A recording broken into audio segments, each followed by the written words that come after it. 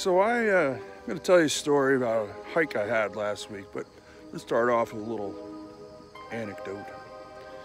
So about 21 years ago,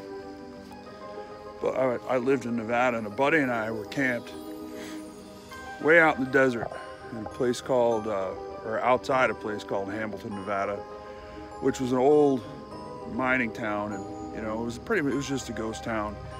But there's a reservoir close by, and that's where we were camped because you can fish there.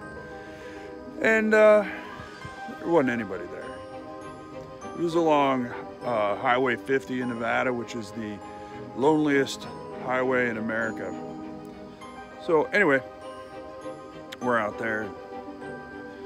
We'd done our fishing, and it was dusky, and you know, we're sitting around the campfire, and all of a sudden my buddy started exclaiming, "Did you see that? Did you see that?"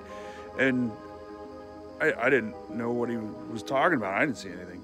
I was looking down when he saw whatever he saw, and I'm like, "What was it?" He said he saw these lights right above the mountain that along the valley where we were. So like half mile from where we were. And he was like, his adrenaline was going, his blood was pumping, he was excited. And I didn't see what he saw. A couple days later, he brought a newspaper article to me about how people had seen a UFO. And he was convinced that's what he saw. Now, if you look at a map, where we were was not that far in Nevada standards. It was not that far from Area 51. So maybe we saw something from there, I don't know. But in the course of human history, humans have had all these mythical creatures or monsters, and a lot of them are based on experiences of individuals. I'm gonna walk away here because the chickens are right there. And so, you know, there's the Loch Ness Monster, and there's the Krampus, and there's,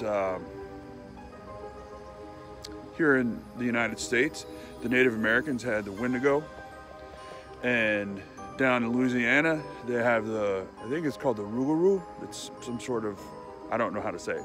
It's some sort of werewolf. And on the East Coast, where I'm from, there's the New Jersey Devil that lives in the Pine Barrens. And then there's good old Sasquatch. And there's El Chupacabara.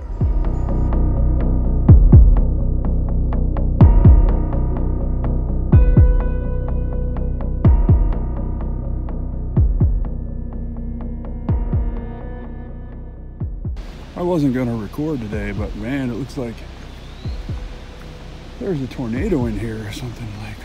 Like these trees ain't close for cut. Not all of them. But the trees just back a little bit. Like those over there were not cut. And they're all laying in that direction. They're all over the place.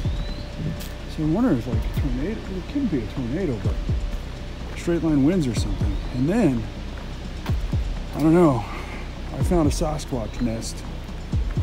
I mean, it does look squatchy down here, but that's definitely a Sasquatch nest. So I'm gonna keep my eye out for the squatch.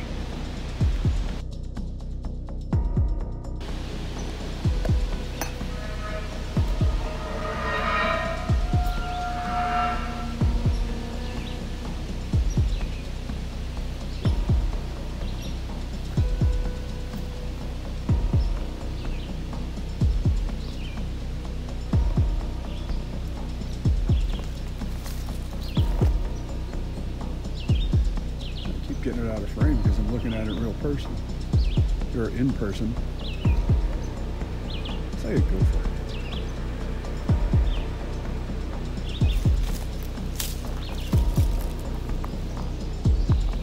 What I don't want to do is have this little fucker run at me. because I don't want it on video of me screaming like a girl.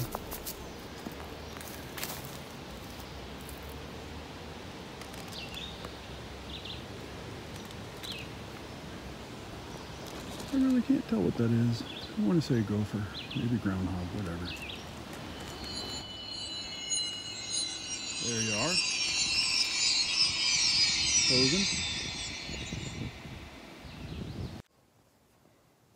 Hello, my name is Dr. Reagan. I am a cryptozoologist here in California. I wanted to thank you, Scott, for sending through the footage evidence of El Chupacabra.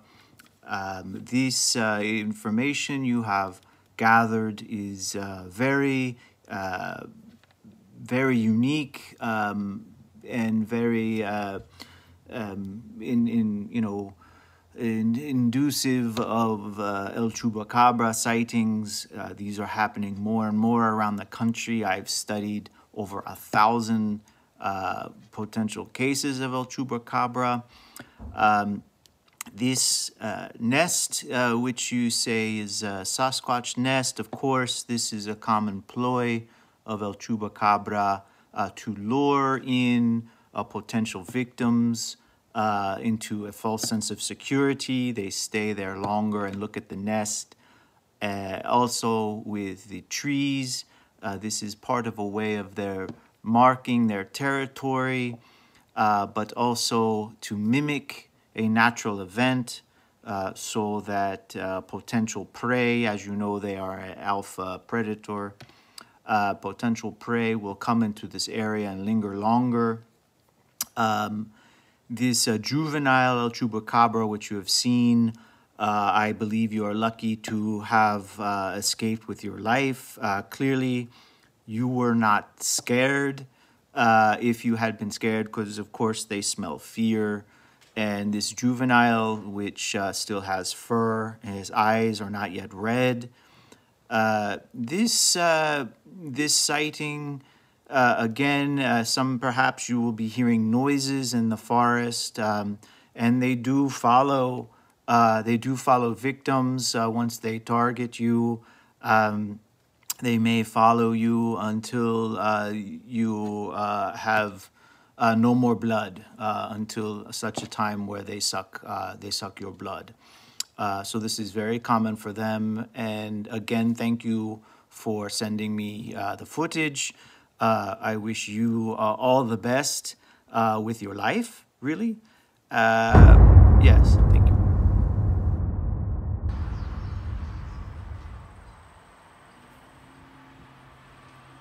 You can't hear it. Gosh. I got the video on too late.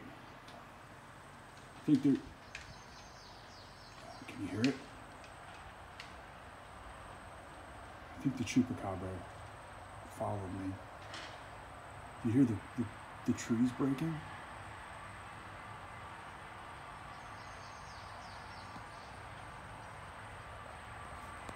Gosh.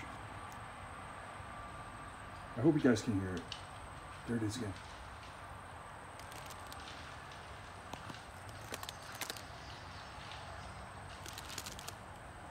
I knew that little juvenile Chupacabra was trouble.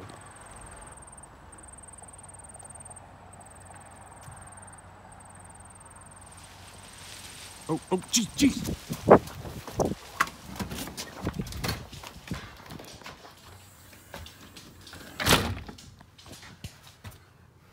Oh, jeez. Did you guys see that? That was close.